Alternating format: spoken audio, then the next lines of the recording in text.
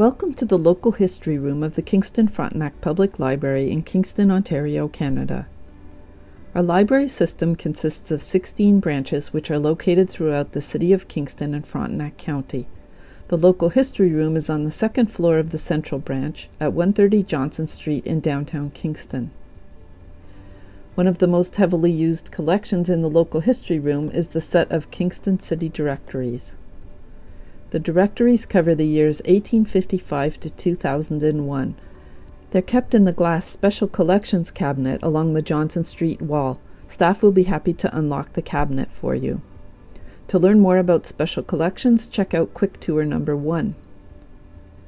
The earliest city directories are available both in print and online.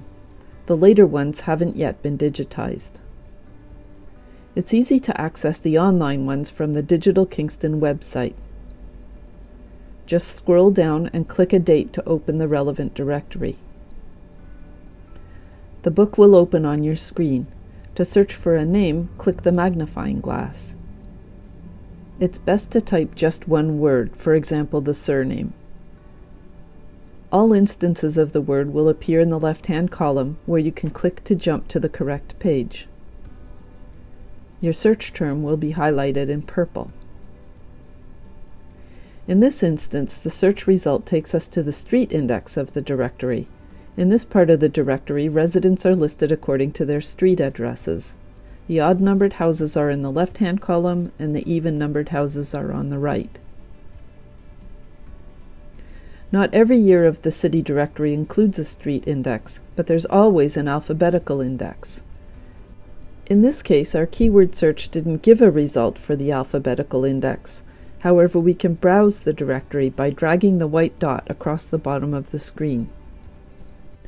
2 instances of the word night are highlighted on this page of the alphabetical index, but for Archibald's entry, ditto marks were used to represent his surname.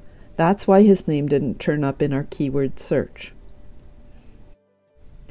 The entry in the alphabetical index includes more information than the one in the street index.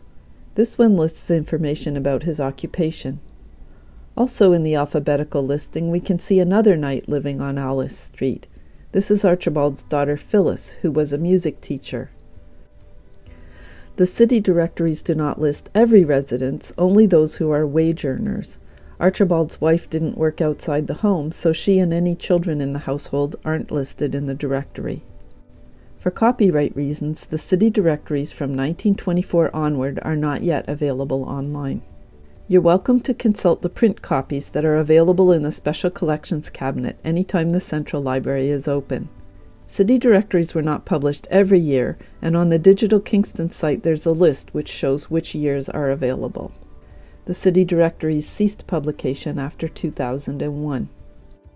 Also on the Digital Kingston page, you'll find some links to collections of city directories from other cities. A newer site called Ancestor Hunt has an excellent list of links to free online city directories. It's a huge list and includes cities throughout Canada and the United States. The link is in the description box below this video. Phone books are similar to city directories, but they tend to be used less often because the entries don't give quite as much information as the city directories. At the very end of the shelving sequence in the Special Collections cabinet are phone books dating back to the 1930s. Phone books from even farther back are available on microfilm. The reels are located at the very end of the microfilm shelving sequence, after the newspaper microfilms.